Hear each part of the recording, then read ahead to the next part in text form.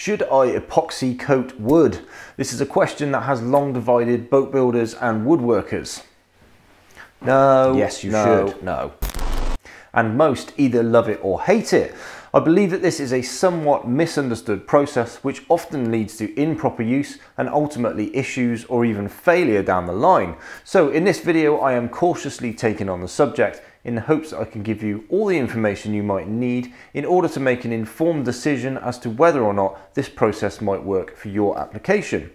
In making that decision, there are a number of factors that you should take into consideration.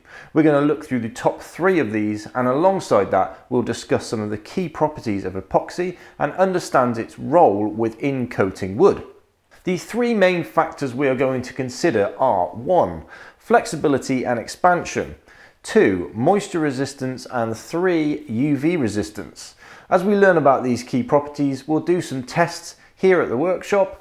We'll look at the science behind what epoxy actually does, and we'll take a trip to Wessex Resins, the home of epoxy here in the UK, to see how this stuff is made, tested and developed. So let's start at the beginning. What is epoxy? Epoxy is the family of basic components or cured end products of epoxy resins. Epoxy resins, also known as polyepoxide or advanced. Okay, I'll try and keep things interesting. It's a plastic, a thermoset plastic to be precise, one that is formed by the mixing of 2 components. By combining a resin and hardener, we can form a mixed epoxy that can be used for bonding, coating, casting and a variety of different processes within wood and composites work. For the purposes of coating wood, which is what we're talking about here, West System make an epoxy specifically for this purpose, which is produced by combining their 105 resin and 207 special clear hardener. So let's head off to Wessex Resins and take a look at how this stuff gets made.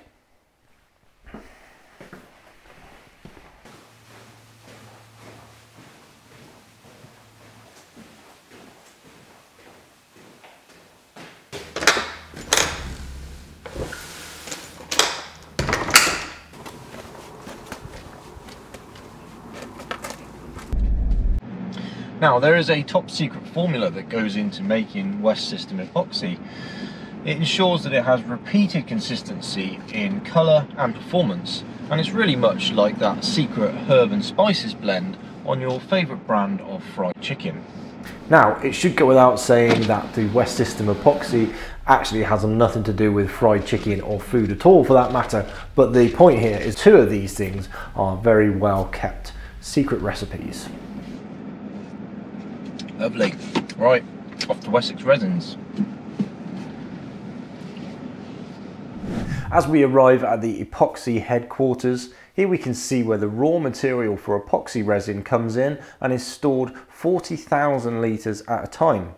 Heading into reception, you will see many examples of manufacturing excellence on display, from modern wooden constructions to cutting-edge composites work. Onwards out into the factory, and there are towers of ingredients neatly stored ready for blending. One thing you'll notice in this factory is that there is next to no smell. No solvents are used within these epoxies, and that's part of what makes them do what they do so well. We'll take a look at just why that is later on in the video. Here we see the giant vats where resin is blended in batches of 5 tons at a time. So, if you've ever thought that you've had a bad batch tin, there is no such thing. Each 5-ton batch is meticulously sampled and approved before dispatch. That's probably more than I'll use in my lifetime, and certainly enough to fill a fair few of these A-pack resin tins that are patiently waiting to be filled. Speaking of filling, onto the machine that does that work. Tin lids vibrate themselves satisfyingly upwards around a spiral that rejects the upside down ones and lets the right way up ones pass through. These then feed into a spinny on device that is the next stop in the line after the resin is filled to a precise weight. On down the conveyor at a rate of knots, and labels are applied. One final check for condition of the tins and they are stacked up ready to go out the door to boat builders and enthusiasts all over the world. With the factory tour complete, the stuff I really went there for is the sciencey bit, and it just so happens that upstairs there is a training room and a lab where a range of tests are regularly carried out on the products to ensure that they meet all the desired specifications. Highly technical and expensive looking machines form a test bed for a multitude of epoxy's properties. So, on to looking at the first factor to consider, flexibility and expansion. One of the most common statements I hear is epoxy is too hard, it does not move with the wood and it will crack. Okay, so exactly how much does this epoxy extend? When will it crack and when are you most likely to see a failure?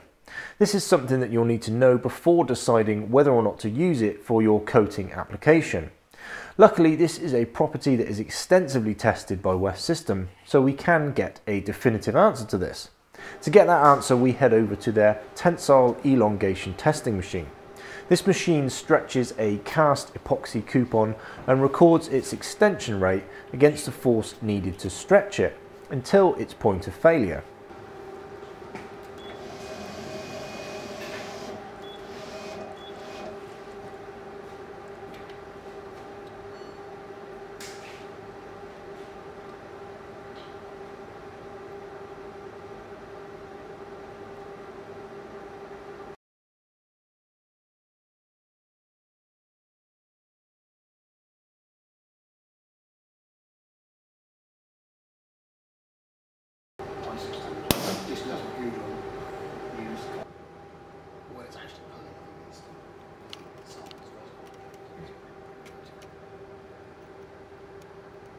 This means we can gain definitive data on exactly how much it extends and when it begins to fail, so we know the exact point at which irreversible damage begins to happen and its point of complete failure. The tensile elongation of the West System Special Clear Epoxy is 3.2%. Okay, but what does that actually mean in real money? It means that it can extend by up to 3.2% before irreversible damage will begin to happen. In physical form, take a look at this piece of wood. This is 100mm square.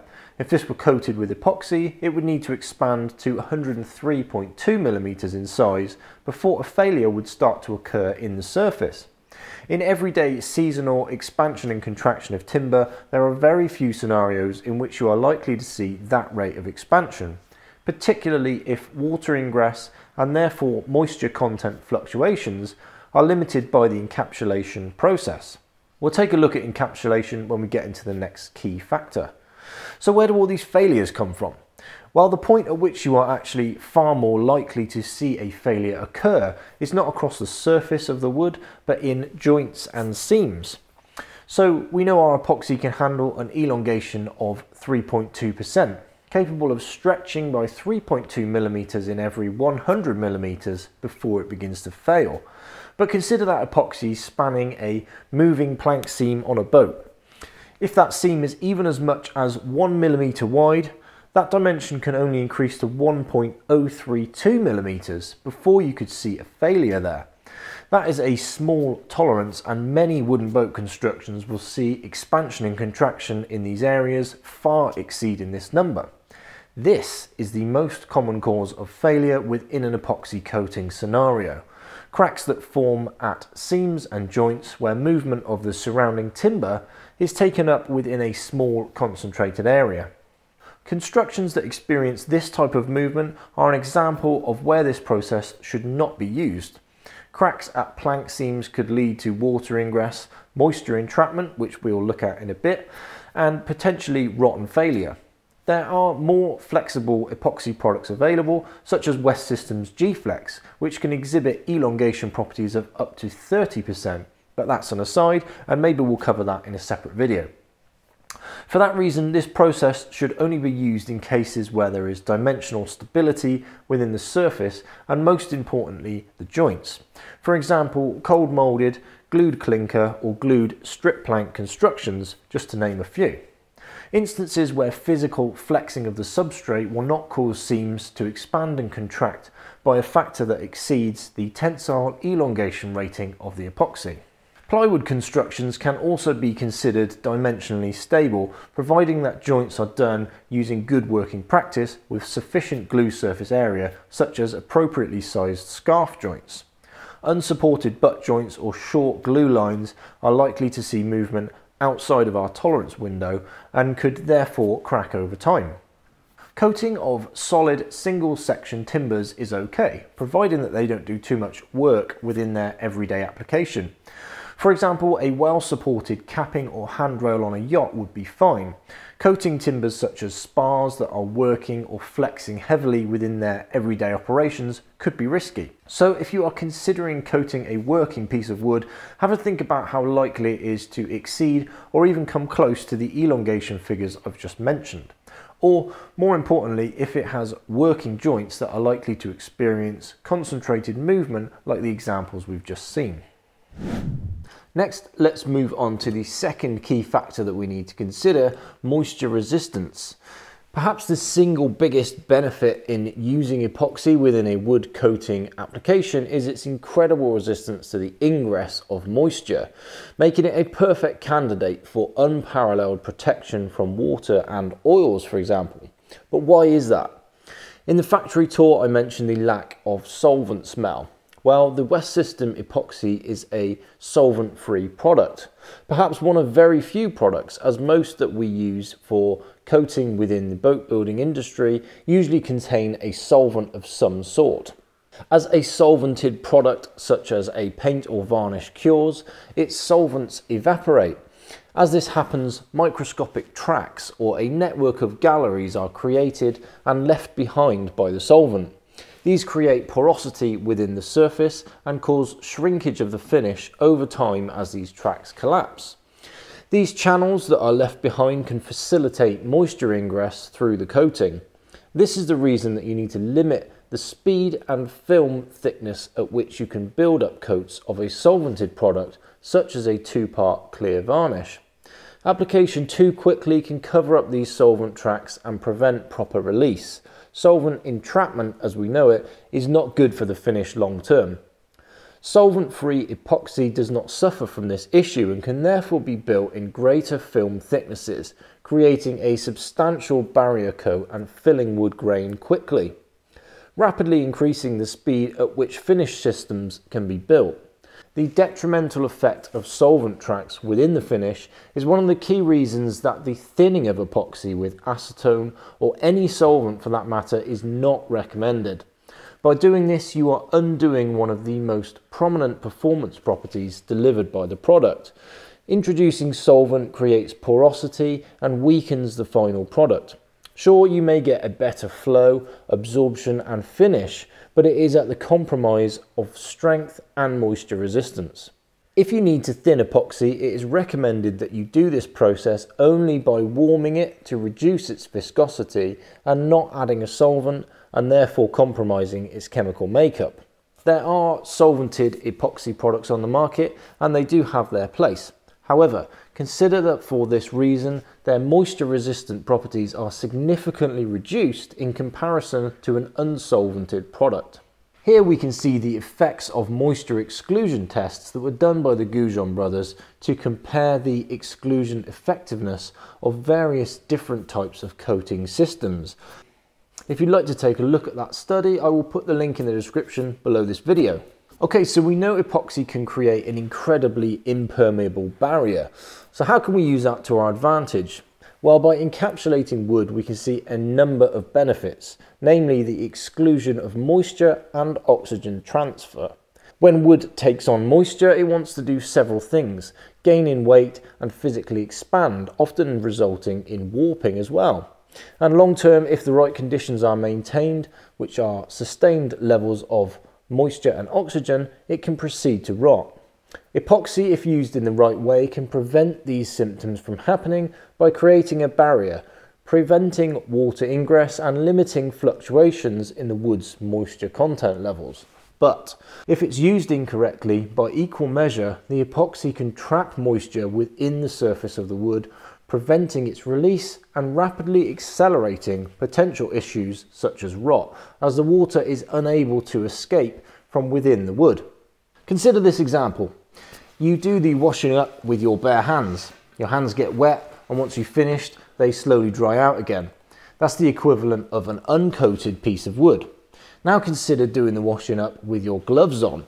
Your hands never get wet at all, but if water gets down inside the glove and you then walk around with the gloves on for the next 6 months, your hands will never properly dry out. You can imagine what they would look like. This is the equivalent of a partially coated or poorly encapsulated piece of wood. Now consider doing the washing up with a full dry suit on. Okay, I didn't have a dry suit for this shot, but consider you would be completely sealed on all sides from any possible water ingress. This is the approach that we are wanting to take with proper and thorough encapsulation of wood with no single open point for ingress. This even includes screw holes. Let's take a look at some samples of wood coated in the same 3 ways we've just looked at that have spent several weeks immersed in water to see the difference in their moisture content levels and weights. So we have 4 pieces of timber for this experiment. I'm using white oak here as that is probably one of the most unstable woods with regards to movement. So what we've got here is 4 pieces of wood that were all cut from the same length, so they are exactly the same piece of timber. There is no variation, there is no sapwood in one piece and not the other. So it's a nice equal experiment. Now what you can see here is that we've got one piece that is completely uncoated. We've got one piece that is coated on all faces with just the end grain left exposed. We've got one piece that is coated on all faces but just has a small hole drilled into the center of it. And we've got one piece that is completely encapsulated, closed on all sides. Now before these get immersed in the water, I'm taking measurements of all the pieces of timber.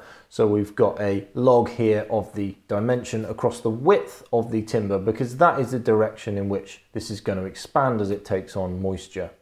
I'm also checking the moisture content level of the timber. Now this is a little bit higher than I would normally recommend for encapsulation, but for just the purposes of this test, 13.4% doesn't really matter to us. I'm also weighing each timber before we put them into the water so that we can have a really good, accurate monitor of exactly how much water this timber has absorbed in each of the different scenarios. So once we've gathered all of that data to begin with, all of the pieces of timber go into a bucket of water. I'm then using a stone placed on the top of them to keep these pieces fully submersed, and we will leave them there for several weeks and then come back and revisit them. Okay, so we are probably about 6, maybe even as much as 8 weeks on from the pieces of timber going in this bucket. I've lost track a little bit, but I think they've been in there plenty of time for us to see what's going on. So let's get them out.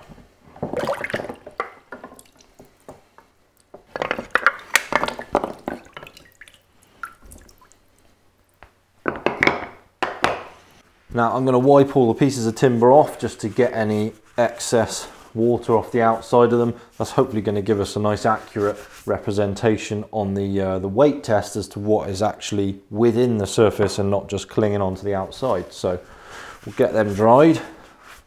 Okay, and we can see some immediate visual differences from when they went in several weeks ago. So let's take a look at those individually. Okay, so first of all, you can see that the bare wood one is significantly blackened. So a lot of discoloration going on with that. You can see some discoloration in the one with the hole in it, which is quite clearly wicked out along the end grain emanating from that hole. And you can see some blackening in the end grain of the opened one as well.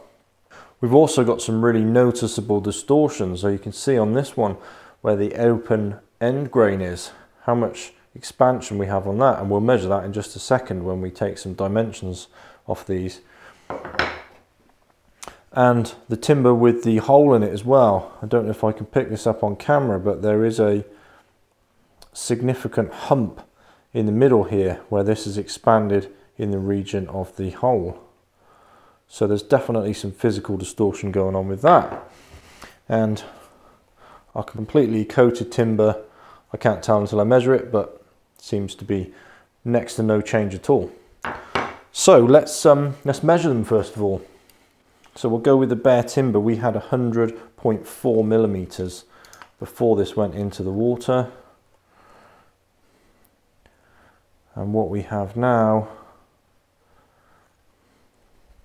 is 106.9 millimeters, so around about a 6% expansion on that. So that's pretty large. We've got our timber with the open end, so let's look at the closed end first. And that is a 101.3, so we've got about 1.3% expansion in that. But if we look at this open end, what have we got there? We've got 105, so 5% expansion in the one end that is exposed. So that really shows you the difference there of the moisture coming into the timber in this vicinity. Then we've got our piece with just a hole in. And what have we got? We've got 101.3, so we have got a small amount of expansion in that one, around about 1.3%. Then we've got our completely coated encapsulated timber. What have we got there? We've got 100.8 millimeters, so that is really small expansion rate on that. Could just purely be due to thermal expansion. I don't imagine that that has taken on moisture at all. So let's take a look at weights then, and we'll see how those compare. Our bare timber then, so this was 111 grams before we put it in the water. We weigh this now and we have 169 grams, so that has gained 58 grams of water within that little piece of timber. That's probably around about 50%, I think.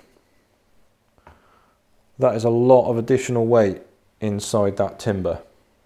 Then we've got our open-ended timber. So this was 115 grams before we put it in the water. That is now 134. So we've gained 19 grams on that timber. That's a fair amount, just in through that one open end. The timber with the hole in it, that was 116 before, we've now got 122. So that has gained 6 grams. It's only a small increase, but it's definitely still taking on an inherent weight within that timber there. And then we've got our completely encapsulated timber. So this was 116 grams before we started, and we've now got 116 grams. So that hasn't taken on any weight whatsoever with being immersed in water for 8 weeks. So that's a really good indication that that timber has absorbed no water whatsoever. On to moisture content levels then, and we've got our bare piece of timber first. So we've got 42% moisture. Very damp piece of timber that you wouldn't want to be trying to bond or paint or do anything at all with that timber. Then we've got our open-ended piece, so I'm actually just going to test this in the open end, and that is 35% moisture, so again very high in that end. I'll see if I can get through the epoxy here.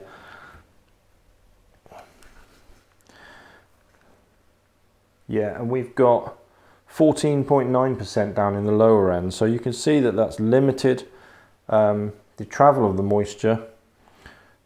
It's obviously not gone all the way through into this timber, but we've got significant distortion and damage to that one end. Then we've got our timber with the hole in, so we'll try and get either side of that hole and see what's going on.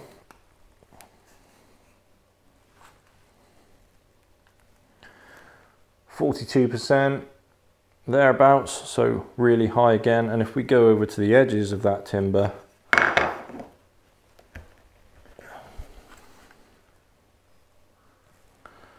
you can see we're still pretty dry over there, actually, pretty much the same as where we started. So it's done a pretty good job of protecting it. We've really just got a problem in the vicinity of this hole. And then we have our completely encapsulated piece. So if we can get through the epoxy with this.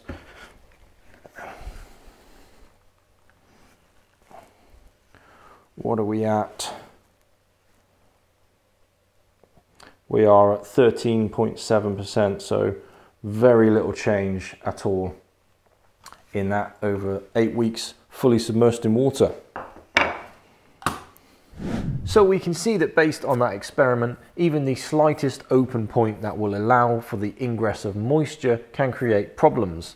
This shows you that proper encapsulation of the timber is a job that needs to be done thoroughly and meticulously with no stone left unturned. It is worth noting that coating and encapsulation are two slightly different approaches. You can coat the surface of wood without needing to completely encapsulate it, allowing it to breathe through its uncoated side. And in certain scenarios, such as restoration work, this method is advised, as complete and thorough encapsulation may not be feasible. Just imagine trying to completely seal every timber and rivet hole on a traditional clinker dinghy. It's highly unlikely that you'll be able to do that. For new build glued constructions, however, parts can be encapsulated prior to installation, and therefore this method is far more achievable in these cases. As a general rule of thumb, aim for encapsulation with new build boats and coating within restoration work. However, alongside the coating process, you should ensure that this scenario satisfies a couple of factors. One, that it leaves enough breathable surface for moisture to be released at the same rate it is absorbed, and two, that its physical movement across both the wood's surface and any joints is not going to exceed the expansion figures we looked at in the earlier part of this video. Proper encapsulation though will help to significantly reduce the effects of both of these things and is the best approach to adopt if you are confident it can be done thoroughly. Also note that the encapsulation process should be done at the correct time. On the same vein of keeping water out, we also don't want to be locking it in. Before encapsulation, timber should be dry as possible, and ideally at a moisture content level of no more than 12%. So, on to the final key factor to consider, UV protection. All exterior finishes need UV protection regardless of what they are. Everything degrades over time due to the harmful effects of the sun's UV radiation. So how much protection does epoxy need from this, and how do we do that? Well, that depends largely on how much exposure it is likely to have on an annual basis. In order to answer that question, we need to look at things such as, where does this boat or part live locally? Indoors, undercover, outside, or moored up in a harbour 365 days of the year. Then, if it is outside, we also need to look at where it lives geographically. In short, the closer it lives to the equator line, the closer it is to the sun, and so the more harmful UV exposure it is going to get year round. The more exposure the epoxy is going to be subjected to year round, the more protection it will need initially, and the more regularly top-up coats will need to be applied. The West System 207 Special Clear is developed especially for coating, and therefore it does contain UV inhibitors. That being said, it is recommended that you overcoat the epoxy with a product that is going to give it additional and sufficient UV protection for its expected annual exposure levels. This should be done in the form of a good quality varnish or clear coat. Bear in mind here that I am referring to clear finishes. If you are planning to paint over your epoxy, then the UV protection will be considerably higher due to the increased protection that pigmented paints can offer versus clear coats. Let's take a look at a couple of typical examples that sit at either end of the spectrum. Two boats with epoxy clear coated decks. Boat 1 is a launch, used occasionally each year. It lives inside a garage for 330 days of the year in darkness with a cover over it. The owner also lives in Norway, up in the northern hemisphere, where UV radiation is relatively low. This boat will experience minimal annual UV exposure, and so a system of 3 epoxy coats followed by 6 coats of a 2-part clear varnish may well offer significant protection for this boat for up to 10 years. Boat 2 is the same launch, but its owner lives in Florida. The boat is launched and moored in a marina for half the year. It is left in direct sunlight for this whole period. Being close to the equator, UV radiation would be considered extreme here, and with that level of exposure, the finished system would require serious protection. You could expect to have to apply as much as 20 coats of a 2-part clear varnish over the epoxy to give sufficient initial UV protection, and you would need to continue to apply at least a couple of top-up coats each year to maintain this level of protection long term. Those examples really represent either end of the scale, but they should give you some sort of reference.